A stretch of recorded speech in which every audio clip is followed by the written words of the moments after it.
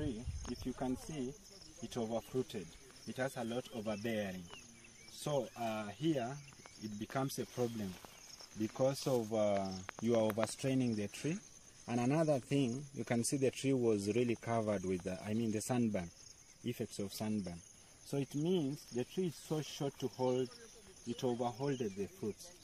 So what it was supposed to be done was supposed to reduce the number of these fruits in order for the tree to hold good number of fruits.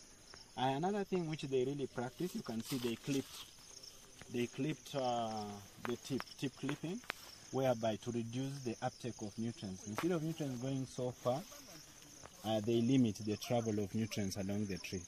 So the nutrients were absorbed by this tree, by these fruits. So now the issue comes in that this overbearing has to be controlled. Yes, the tree can hold. We have seen the way it has held the fruits, but the effect comes in because of nutrients. The nutrients under there, you can see there is no any manure. The manure which was there, it has been taken by the fruits.